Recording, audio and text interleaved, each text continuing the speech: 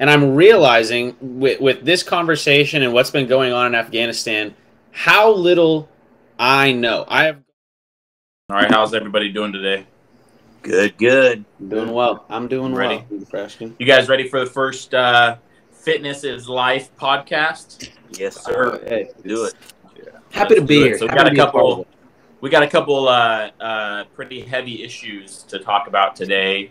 One, obviously, the recent deaths in bodybuilding, something that I've been preaching for a long time, and everybody gets upset when I call someone out or say something about it, but that's something we'll get into later. And then the first thing we'll get into is what's going on over in Afghanistan. You got me and Bio Crab Charlie down there, who both are combat veterans, both been to Afghanistan. You know, Charlie was a medevac crew chief. I was a machine gunner. So we both have experience there. This is our kind of first podcast, us all getting together.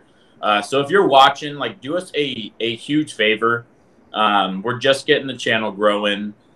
We have a lot of fun stuff, whether it be about fitness, whether it be about life, food, entertainment. It's kind of a little about everything on the Fitness for Dummies channel. This is just going to be hopefully our weekly podcast. We all get together and talk about things that are important to us. And this is a couple issues that hit pretty close to home for us. So do us a huge favor, guys. Like, comment your opinion down below. Like, it does make a big difference. If you want to share it, share it. Subscribe to the channel. Like really, like, your support goes a long way. And we hope that you guys do engage and interact, because this is these issues specifically are really important to us. So any support, comments that you guys have, please do what you can. Now, I brought this topic up earlier today in our little group chat, because I'm pretty passionate about it, having served. And I thought it was interesting, because I said, hey, well, how about we get on and we do this podcast about Afghanistan and what's going on over there, and what we think about it, and maybe, talk about it. And CJ, you were like, I don't know about that. I don't want to get too political. But that raises like an important kind of question in the first place. So, what were the thoughts going through your head of why you would be, hesitant to kind of approach that subject in the first place? Yeah, no, it's a great question. So my first thought was that we are coming at it as a business. And so anytime that you're tying call it what you want, a political opinion, or, picking a side on any kind of divisive subject, when there's clearly, and for good reason, strong emotions on either side, it's just, from a business perspective, it gets like kind of, is it worth it kind of thing. And that's what I thought. That's what we talk about in, business school and whatnot at UW. And Nick, you made a great point that basically made me like lose that entirely. You said something along the lines of, that's exactly the point. Everyone is too scared to talk about these things because they're so scared to offend somebody. But really, the reality of it is that these are such important issues that you should feel empowered and you should feel encouraged to at least have a discussion about it. There's nothing wrong with asking questions and having a discussion about what's going on. We're not here to say, like, this is right and this is wrong. We're just here to talk about it, hopefully seek out a little more information from various sides, people who have been there. And, as long as, people understand that that's what we're doing here, and we're just trying to have an open discussion about it, that's really the most important thing to me. But that was the initial thing, is that it's, I would bet you won't see Nike take a super strong stand one way or another. And if they do, it'll be, this is bad. It's not going to be anything more than that. They're going to be like, this needs to stop, which is obviously, right? Like, yeah, and like I said, the exact opposite of what needs to happen generally is what happens, where you have these people online, or the media, or people putting these, like, the extreme versions, out there with very large biases, and that are attached to political statements or attached to financial statements. And then people don't feel either educated enough or comfortable enough discussing things in like a really healthy way. And that's something that, like, you know, we've struggled with even over the last year, like with all the divisiveness with the ratio issues. Like me and Mike have these discussions, like really great discussions that are very, like, we can have and really get into it and talk about it and feel comfortable around each other. You know, we work together, we're family, like that. We even just, if like talking about it around someone else, like they're automatically going to paint a picture. Like people will automatically paint a picture because I'm white and a business owner, and so I get labeled something.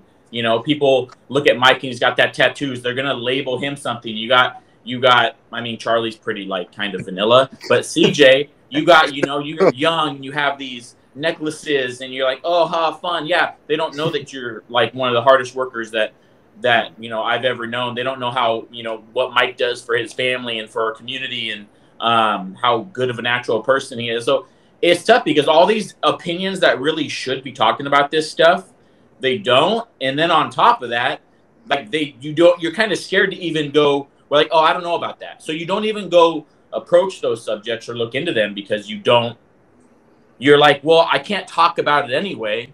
So why am I even going to care what's going on outside of seeing some random like Facebook meme, you know, that some extreme version left or right or whatever side of the issue is posting and kind of agreeing with or not with, oh, that's my friend. So it might be true or might not, instead of just discussing, you know, these things. And so I definitely have my like strong opinions based on my personal experience, based off being over there. I'm sure Charlie does too.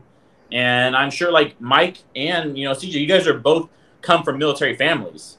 Like both of your parents were in the military, and they probably have really strong views. And I've noticed like that version, like the 20 years ago military also had like the people who were have much different opinions and stuff too. So it's complicated. I think the point is like we need to be able to discuss these things without like stupid memes, misinformation, and just like extreme versions of things. Yeah. So this is an opportunity to have a narrative outside of what's going on Facebook and CNN, Fox, wherever it may be that people are hearing about it. It gives a chance for us to have another narrative and perspective on it for people to see. So, yeah. I say so, Mike. I out of all of us, I'd say you're probably most likely to have paid the least amount of attention to it. And I could be wrong. Yeah. I could be wrong, but I'm just saying, like, I know you know, like that's not a world that you're like super comfortable with. Your dad doesn't talk about that stuff a whole lot. You know, CJ's around his dad and family just every day pretty much, so I'm sure it gets discussed a little bit more. So like what's your level of knowledge about kind of what you've heard and what's going on? I think that's a good perspective on what like the average person actually knows about the situation. I mean, a lot of the stuff that I've been hearing, you know, people saying when they've asked me about it is just like stuff about the Taliban and how we're, you know, not supposed to be over there or this and that. And I think for me, like when you first sent that, you know, text out about the topic, I was, you know, when all this stuff first happened and I first heard it, like my first reaction was like, I was mad. And I think part of the reason why I was mad is because like one of my good friends was, you know, a vet. He's not here because he took his life, but like, you know, he went to war early on in early 2000, and like we were, you know, hearing and seeing all that shit. So automatically I thought like, it's all bad. It's war. Like if these people are bad over there, they're terrorists. Like I didn't really know. That's why I was like, you know, so, but then after seeing some of the other things, you know, the clips and things that they've been showing on the news, it's like, okay, maybe I was wrong in thinking that, because it looks like these people are like the people of the country are trying to get away and trying to escape something. So it's like, you know, really, you know, what should I be feeling? How should I be feeling about that? I don't know. It was like kind of a mixed emotions, man. Like, to be honest, like, and I felt bad that I wasn't up on that, because I'm normally up on a lot of things, but yeah, I think like, you'd fall into the category of like the vast majority of people who just see people suffering, right? They see people falling off of airplanes. You know, they see these storylines of where we've abandoned them and Taliban has taken over. You know, like that. You're seeing just this surface, and you're like, that's terrible. Yeah. And it is like terrible. Yeah. Like, Yeah. you know, it's someone was literally willing to try to cling onto a plane, which you're not going to survive anyway. Yeah, unless what a that thing gets up concept to that is. altitude. Like, there's no chance. Like, you know, Desperation. that's what it was kind of like. Reminding me of when people were jumping off the World Trade. It was like, well, this is the only option I have. Yeah. So hopefully it works out. You're right. It's a terrible situation. Well, yeah. When I saw that, I thought, like, when I did see that, those images, I thought, you know, here we are in a country, right, where, like, we're divided amongst each other through, like, race or police or whatever, and, like, other people are willing to come here because they hear about us being the greatest country of freedom, and it's like we're fighting amongst ourselves over religion, you know, political parties, race, and it's like, I'm like, yo, watching this guy fall off this plane, I'm thinking, damn, he would rather literally risk his life and die to know what it's like to experience freedom. And we can't even, like, we're in our own country and we can't get along with each other because of our opinions. So I was like, I don't know, man. It just kind of took me down this whole, like, I'm like, dude, this whole thing is messed up. I think that's a pretty common thing that one of my good friends since middle school is kind of, it's a hard mindset to go along with, because everybody has their own problems, right? Everyone has their own issues they face on a daily basis, right? But in the grand scheme of things, take a step back, it really, I do think can be simplified to, like, I have a place to sleep, I have drinking water, I have all these amenities and whatnot. Like, my problems are so minuscule when you compare them to people who are basically willing to die rather than live where they are now.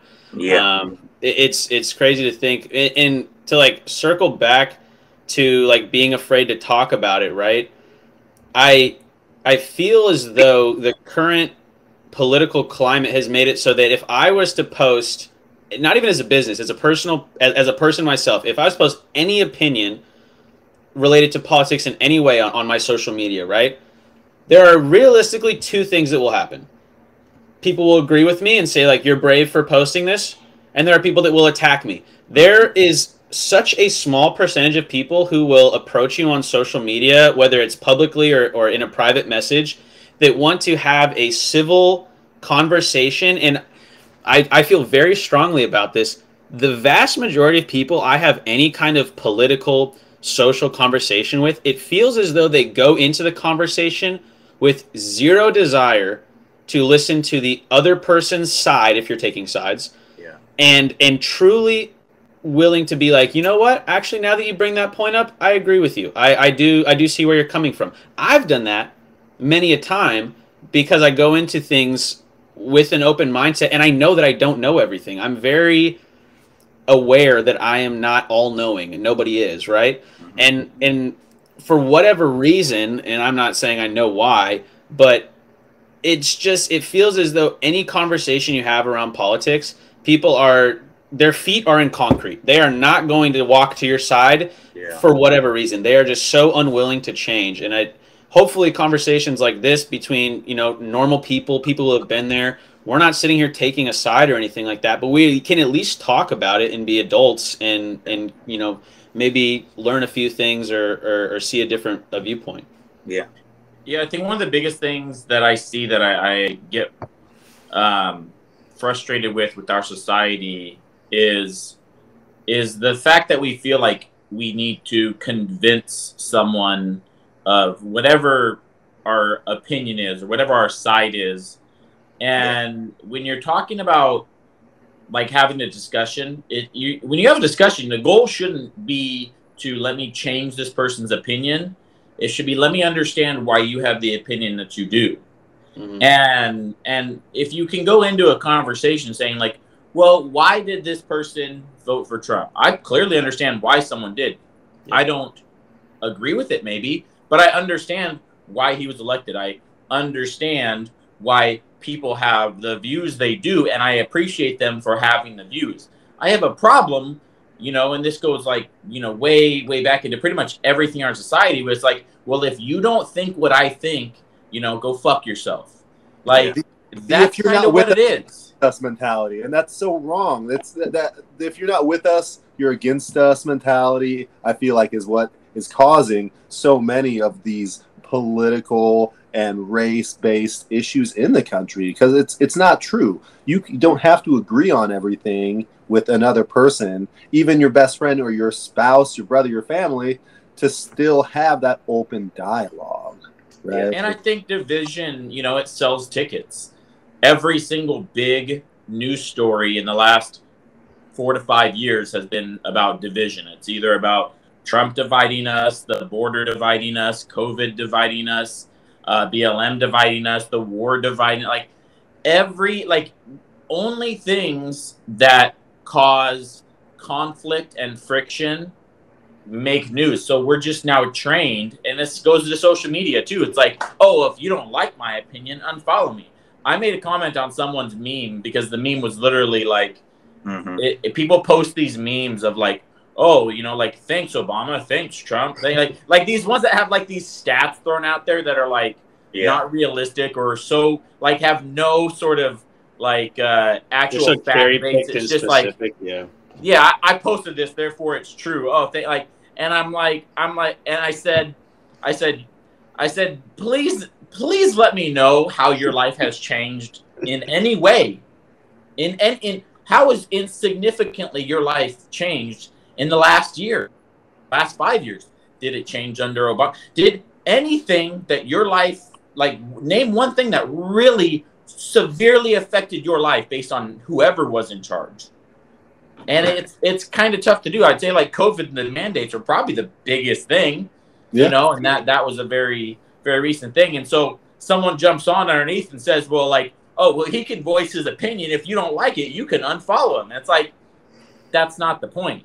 Like, my response was, I actually appreciate having opinions from all sorts of other peoples, because once we start limiting and narrowing our scope of opinions, it becomes very dangerous. It becomes very extreme. So I said, I actually defend his right to say whatever he wants.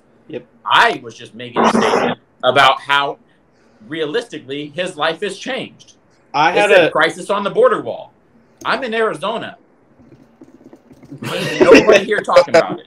Yeah. I had a it's just reality versus media is really interesting. But you know, now to kind of get into you know, personal feelings about it. I went to Afghanistan in 2013. I went to Iraq in 2007. Now, keep in mind, we went to Afghanistan before we went to Iraq. So we years earlier were in Afghanistan. I went to Afghanistan 6 years after going out. So it was about 10 years, 10 or 11, 2013. So 11, 12 years that we're in Afghanistan.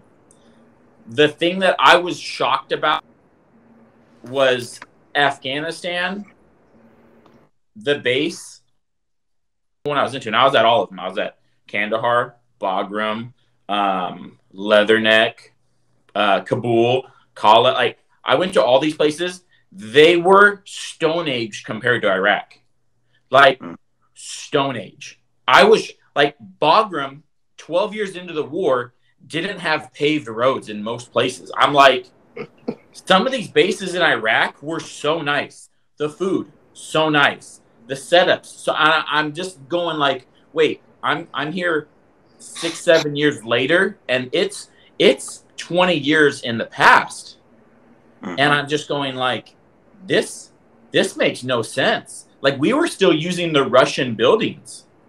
You know, I'm like, something about this just screams, we did not care about this war for a long time. We didn't advance in this war in a long time. We kind of just got there. We stayed put, you know, and didn't do anything. Now, that was my first kind of impression when I first got there. The longer I was there, the less hope I had for us doing anything about the situation, for one specific reason. And that was education. When I was in Iraq, every single little, and I was a gunner, so I'm driving these little tiny villages that are literally made out of mud huts. Every single one of them, they had one nice building, and that was the school. I had 5-year-old kids walk up to me and speak English in Iraq. Genuinely cared about their country. Us going there just happened to bring in a whole lot of shitty people from the outside. So the country was flooded to pick a fight with us. Afghanistan's a different story. Everything I felt about Afghanistan was like they wanted to be left in the Stone Age. They wanted to be left alone. They wanted to do their thing. It's kind of the same way they were, you know, against the Russians. They're just like, just leave us alone. Let us do our thing. Let us run our country. There never was a sense of progress. There never was a sense of hope. I never saw it. That was my personal experience. And I had friends that went there that got really hurt there. You know, I have people I know who went out, medics that I know went out on missions with special forces operators, and they're like mentally so messed up afterwards. Like, and so I'm seeing these things and I'm watching these movies, you know, I'm watching American Snipers and I'm watching these war hero movies about us going into Afghanistan and doing this stuff and clearing the terrorists.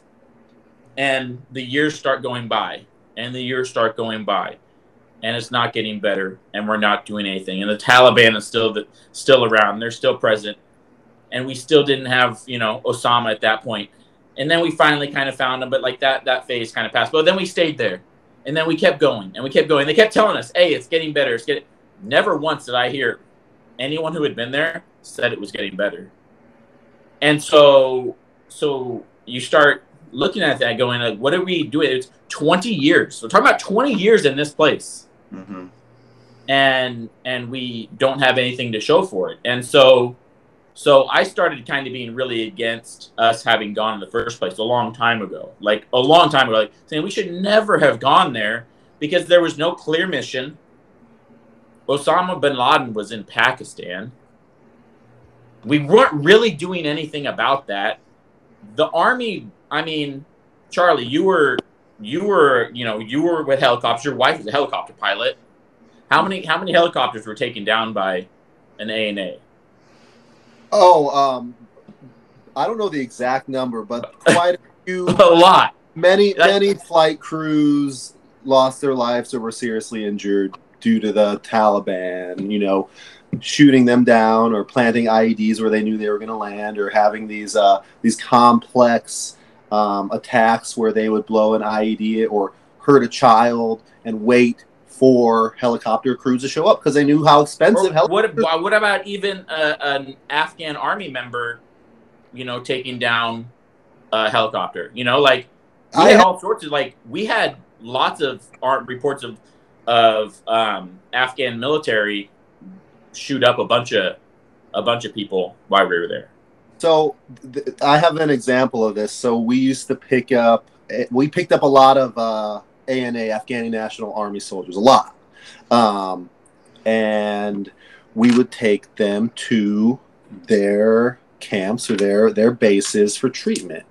We would stabilize them in the air, you know, do what we could, and we would drop them off there. Well, we had to stop dropping them off at the ANA bases and camps because they were planning attacks on us. The ANA, who were, you know, actually Taliban or whatever, you know, were planning attacks on us. I remember one specific instance. We offloaded several patients. We had two UH-60 Blackhawks, you know, patients in the back of both, landed, offloaded them, and like I'm pulling security outside of the helicopter. You know, I'm like helping out however I can with the medic, but I'm mostly just pulling security while we're there because it was a really sketchy place to be. And I look over at the side of this building, and there's like 2 ANA guys just filming us, and they're probably like 50 yards away.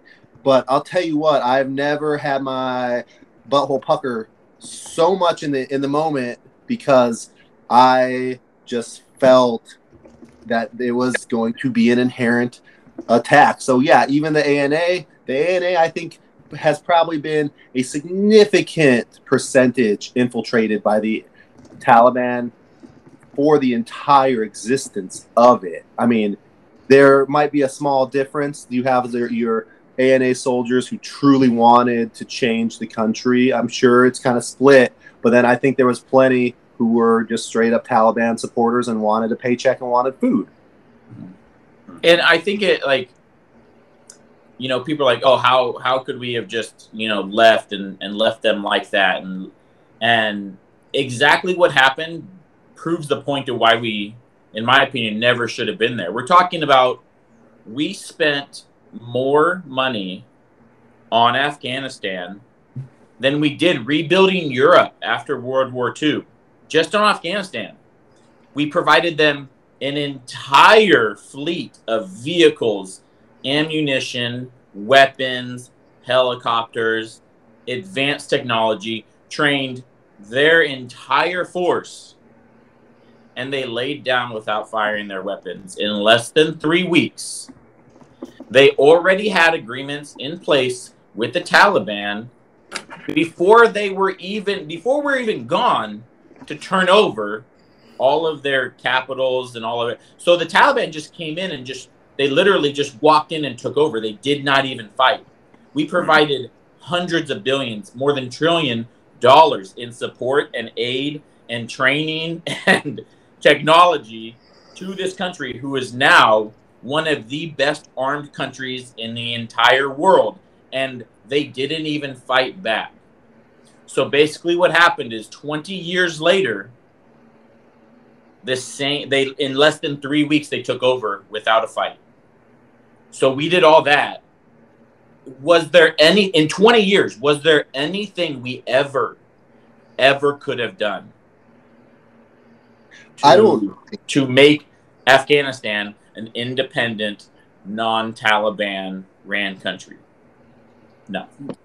In my opinion, no, because we were just propping up the government. In my opinion, the government was basically, you know, it's just like a figurehead.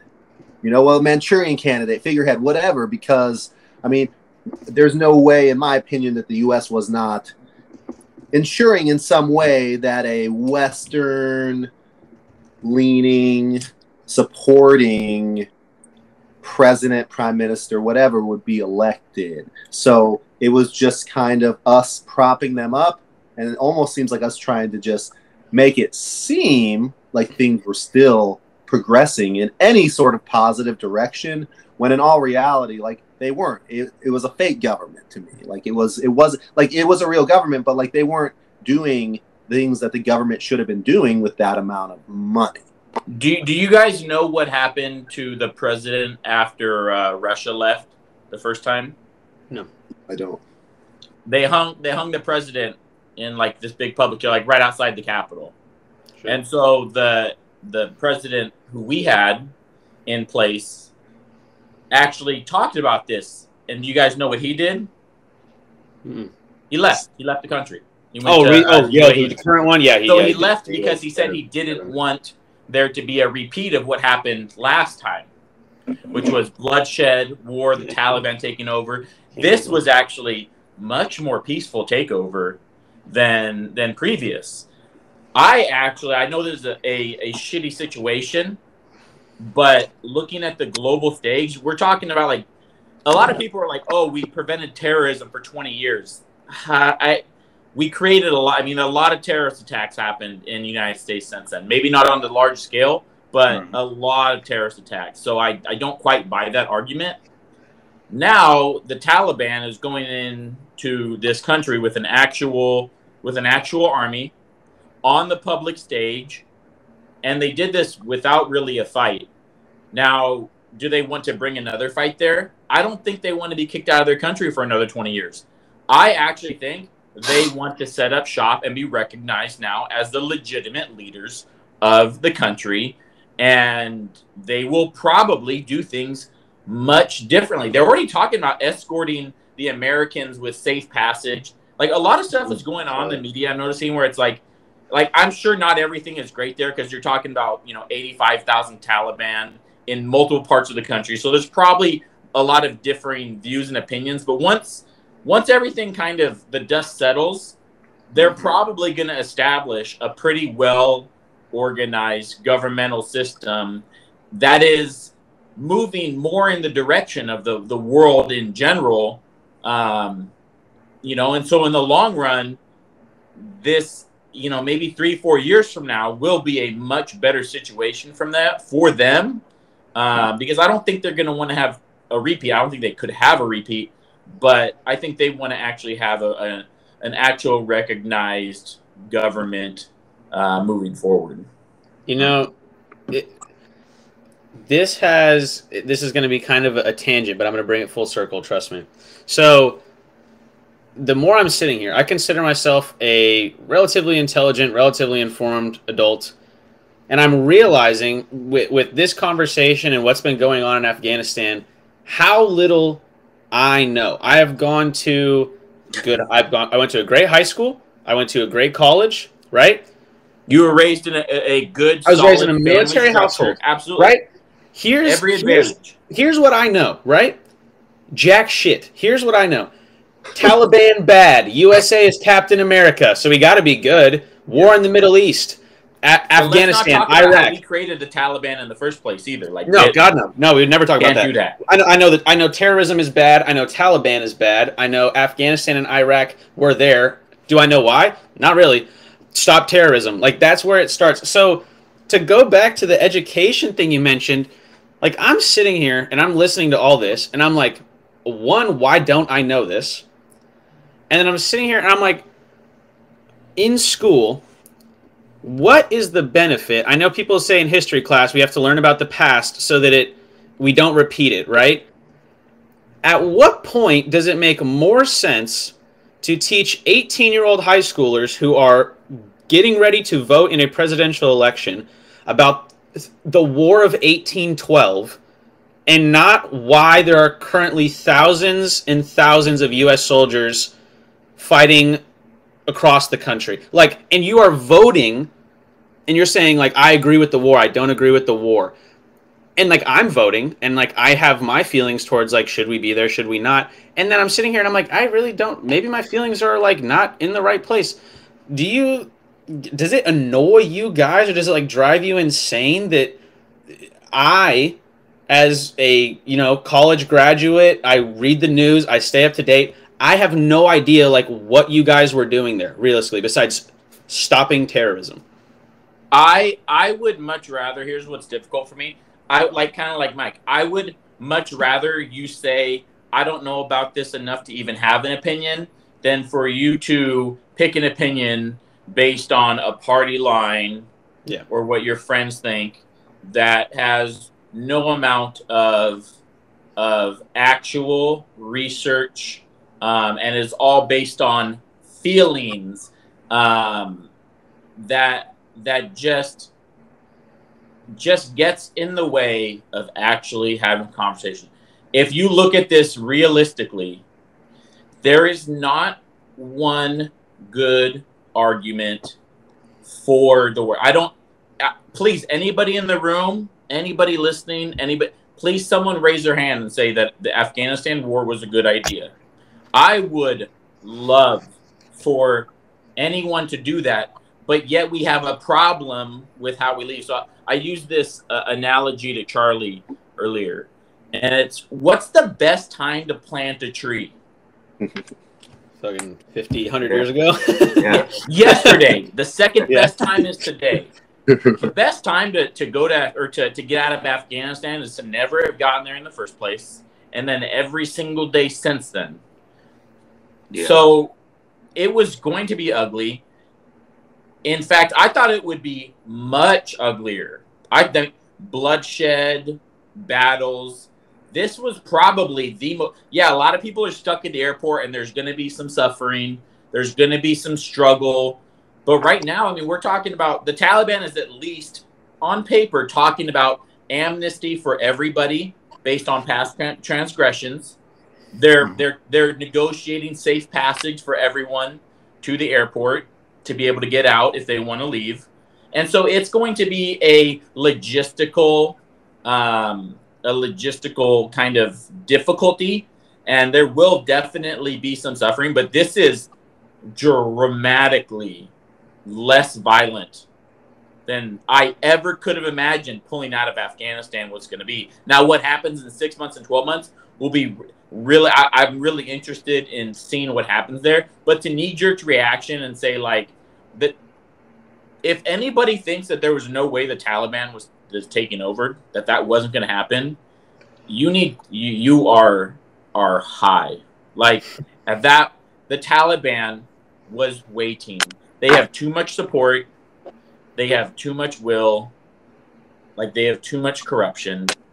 If anything, this will bring some level of peace to the country. And it won't be what it'll be like merit. Like, it's not going to be for everyone. It just won't.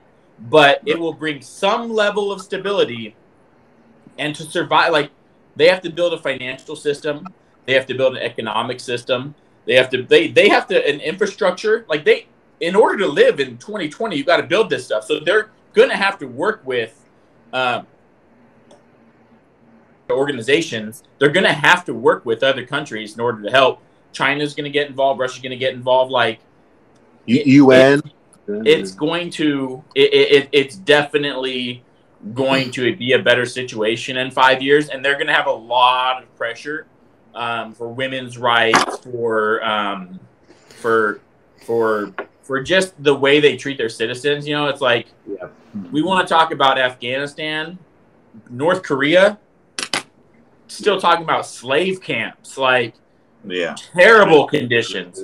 But they're next to China, so we can't do nothing about that. Like, there's stuff going on in African countries. There's stuff going on in South American countries that are way worse. And it's like, oh, well, you pulled out of Afghanistan. Oh, you're a shitty president. It's like, if Trump had pulled us out, I'd have. Whoever pulled us out, I would have. Any of them. I think all of them that didn't are cowards. And the fact that we are now, I think I'm very happy that we don't have to have troops in harm's way anymore. And I know there's still, like, Charlie, you know some people that are still there, right?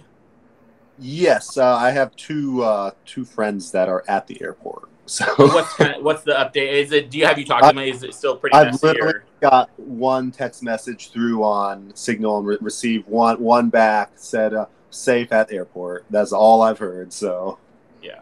So I really don't think the Taliban wants some, like, big international murder, like, killing people in the streets. Like, they don't need that. They can't because they know they need so much economic support from the EU and anyone, because so they can't. Their hands are kind of tied here, in my opinion, because, like, they can't just go back to the way things were when they ruled before. It's not feasible because they won't be able to rule. It's a country of 35+ million people. I might be off a million or two, but it's right around 35 million people. That is a lot of people. You have to have an economy. You have to have infrastructure, these government services. And so if the Taliban isn't able or willing to compromise on some of these major human rights and ethical, abuses that have been brought up, then they won't be able to succeed, and they know that. It forces their hand, in my opinion. And they're bordering Pakistan and India, which are both pretty advanced, like countries that have a decent amount of power and infrastructure. So, like, you can't have a border with kind of a third world country and let them stay that way. And, like, because if things fall into chaos, it's going to cause a lot of problems with those countries. And so they're going to have to work together to help lift those other countries up, or else there's a potential for Afghanistan to affect those countries too. So the situation in the long run will more than likely get much better. So I'm going to try and play devil's advocate here. So if we go back to I would say the most consistent thing I've seen, other than this is bad, something needs to be done, right, is the treatment of, like, women and children and whatnot, and, like, forcing into marriage and whatnot. So, like, I would argue that all of us can agree that is not a good thing, right? And so from what I understand, it's terrible. Yes. So from what I understand, the Taliban is essentially like an Islamic group that has like stricter views than what the state was previously, right? So maybe that's where Sharia law. Sharia law. Yep. Yes. So I guess I would say, if I was to try and argue why someone would say we should not have left, or whatever that argument looks like, at what point, if we are seeing these things happening, or if we knew these things were going to happen, the mistreatment of women and children, etc., do you think that in general we have an obligation as a first world country who has already been there for years to say, like, look, we know this is going to happen, we can't leave? Or if this started happening somewhere else, do you think like we have an obligation to get involved because we don't agree with it? I think like that's the only thing I can. Yeah, we're putting our values. There are 50 to 100 countries in the world that have terrible human rights violations. You look at against women, other races, like Saudi Arabia, one of our biggest Middle East allies. If you look into their record of women rights abuses, it's pretty bad. I believe just in the last, I might be wrong on this, don't quote me, but I believe just in the last 3 years, women were allowed to get driver's licenses in Saudi. I think that's Iran. Yeah, I might be off. They both of them. Yeah, I mean, any of those countries, their country, and there's a lot of women who support that. There's a lot of women that don't. We're putting our values on their country, and not to say like it's messed up, like according to our values and according to like I would say hopefully most people's values. But I mean, when we go down that road, like we picking and choosing, you know, what countries we do and do, you know, don't want to kind of highlight for human rights violations. Yeah. If we were to go down that same logic of like, we have to, you know, based on what I was saying, like, and that's not my thought, or my opinion, but, you know, if the thought was like, oh, they're going against what we know is right, so we have to fight them or something like that. I mean, we're fighting China, we're fighting Saudi Arabia, we're fighting North Korea, like we're fighting, you know, half the world at one time. Like, it's just like, you can only do so much, you know what I mean? And like, to go back to what Mike said earlier, you know, where do you place, you know, social issues happening in the U.S. versus social issues happening on the other side of the planet? It's like you cannot fix or solve every problem. Like, we as a country cannot solve every single problem overnight or anything like that. And I think that's where, like, there has to be the kind of consensus of political pressure and economic pressure on these countries to make a change, and then not expect that they're going to change overnight. Like, these things take decades, not days. And so there's going to be a new normal, and then that normal is going to be adjusted over the course of, you know, the next decade or two, into more of a global type of ideals. But the countries are going to be different, you know, forever. It's just kind of human nature. But I think that's why it's a shitty. It's like you said, there's going to be some people who are in very shitty situations. Yeah, that is not a reason for us to be propping up, spending $1 trillion in their country. Like, it just doesn't make sense. And anyone who says like, well, oh, we could have done it better. How? Like, everyone says that. Like, oh, I just don't like I hear what you're saying, I just don't like the way you're saying it, you know?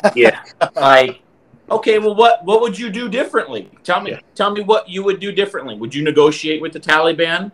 They've blown up your fellow Americans. Would you negotiate with them?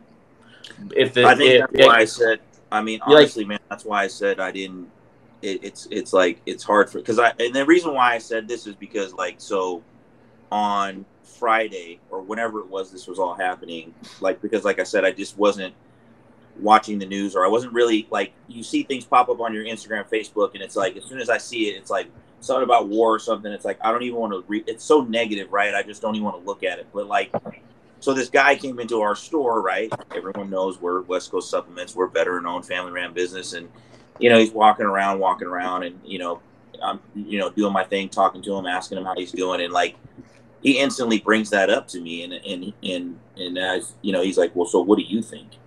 And I just was, like, sir, I don't really have an opinion. Like, I mean, and like, just by me saying that, because I don't want to get into a discussion with some, I'm not, I don't know a lot about, right. And I could kind of tell he was kind of trying to start a debate with me. And I was just like, sir, I don't really have an opinion on it. It's messed up and this and that. And like, this dude literally was just like, you don't have an opinion. He's just like, then you're not an American. Like, you're no better than them. And I was like, and that's I was like, I'm like, I'm no better than, I'm like, I don't, like, all I said was, I don't want to talk about, like, what does that mean? And this is like, it's okay to say, look, I don't know about that.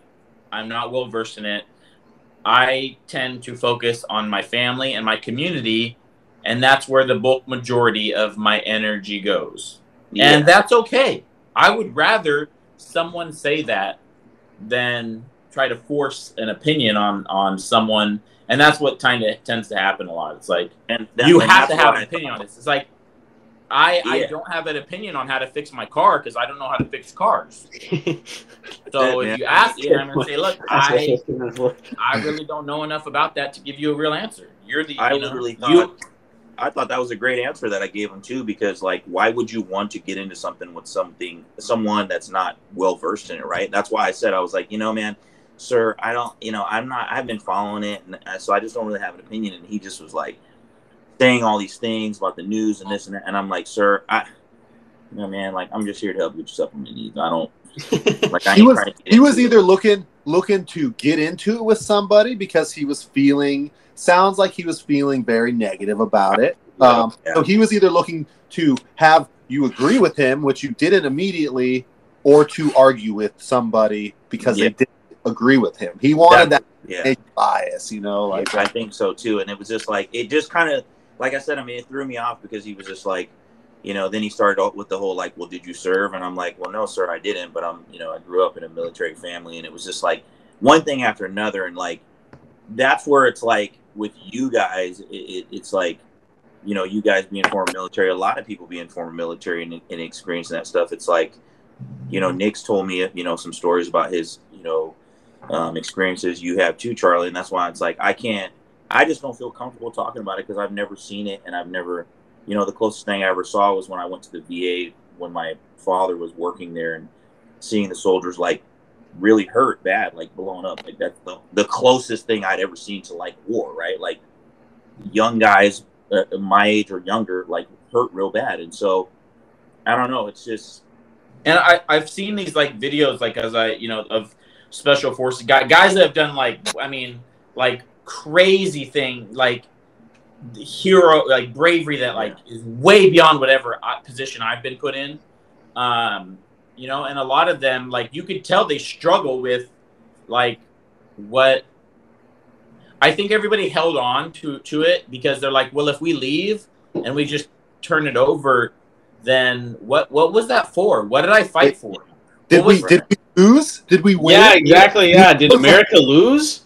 Like, and that's why I was telling Charlie, I was like, man, I've been watching a lot of these like videos about, the special forces guys and these guys that are just like the level of bravery and heroism, and like the American Sniper and Lone Survivor. And I'm watching these and like, there's a whole different vibe now.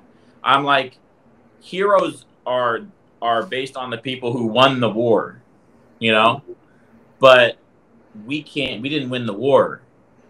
And so what's difficult for me now is that like these guys were the best of the best when it comes to our fighting force. Like, and I can't imagine what they went through. And I mean, I've been in some pretty heavy combat. I remember the moment thought I was going to die. And these guys, we're talking about like just the most crazy situations, losing friends, losing limbs, like the mental issue, like, and look back and say things are right back where they started. And I feel like I'm not upset about it, and I'm proud of my service, but god damn, dude, I don't want anyone to ever be put in that position again. Like it's so frustrating that we ever were there in the first place, and these people who were really American heroes, their talents couldn't have been used to help our own country improve its situation. And this money that was spent over there, and these billionaires that were made from these DC companies, wasn't spent on our own people and like some bravest, best people in our country, instead of, you know, fighting battles in our own country to improve people's lives, like sacrifice theirs halfway around the world for something that in the end didn't mean anything. Yeah. And when people say, like, I saw someone make a comment like, we kept terrorism at bay for 20 years. No, we didn't. That's bullshit. How many terrorist attacks have been here? You remember ISIS? Like, Al Qaeda and ISIS, they're bad. Like, they straight up hate us. Like, the Taliban was kind of the ruling party, and Al Qaeda was an offshoot of it. They're different things. Al Qaeda definitely 100% terrorists. Like ISIS, 100% terrorists. But like, you know, the World Trade Center, that's not happening all the time. But I mean, there's terrorism, local terrorism going on all the time because of all the hate that we've bred between each other. On that note, you talk about terrorism and how we prevent. You know, people will debate that we, you know, prevented or reduced terrorism for 20 years. Well, I mean, we might have, you know, reduced it at a negligible level, or like maybe like terrorist attacks that were happening in Afghanistan. But those wouldn't have happened if we weren't there anyway, probably. We supported Osama bin Laden. And let's talk for a minute, or not. I just want to throw it out there that the number of domestic terrorist attacks in the U.S., there's a large number of those that have occurred since 2001 when we've been in there. And if you look at the data, I've looked at it, I don't know the exact numbers, domestic terrorism-wise, since 9/11, so after 9/11, most of that has been committed by American citizens who are white. In America, at least. I was gonna say, like, when you were talking about domestic terrorism attacks, I was like, yeah, like based on race or based on anything like that. And, you know, I think that maybe to bring it full circle, you know, one more time before we get to our next topic, unless you guys have any parting thoughts. We've been talking about this for like almost an hour. So, you know, here's where I'm sitting at, right? As the average person. If someone like Nic, who has been there for an extended period of time, is coming to me, and not only has he been there and he's thinking his personal thoughts of, I don't know why we were here, I don't think we ever should have been there, but when he's telling me that the citizens of the country are like in the mindset when he's there of like, leave us alone, we don't want you here, we don't want anything to do with you. The vast majority, I would say. Yes. And then, so at that point, it's like what argument is there? Like, besides the one that I brought up earlier, which is like, oh, these are human rights violations, which again, they, like, I think we can all agree they're horrible things that have happened. But if we are in agreement that we cannot solve every single issue in the world as one country, then I think the conversation, like, kind of almost ends there, it seems like. Does it not? What do you guys think? Yeah. I mean, the turning point for me was Iraq, when ISIS walked in. The area that I almost died in, that I had bullets flying past my head in, that I thought a whole bunch of my friends had died in. ISIS, when they literally walked in and just took it over without a fight, that's when I realized, like, both these wars, they're unnecessary, they're pointless. We never really had a real plan, and all we did was come in and mess up a lot of stuff. And I think you can make some points about Osama bin Laden, you can make some points about Saddam Hussein, but I think looking back, history is not going to be kind to either of these wars. And on a kind of a finishing note with that, I think it would be good for anybody who is thinking about this topic to truly ask themselves, is Afghanistan or Iraq truly in a better place now than it was before we were there? Mm-hmm. Yeah. Yeah, that's a good one.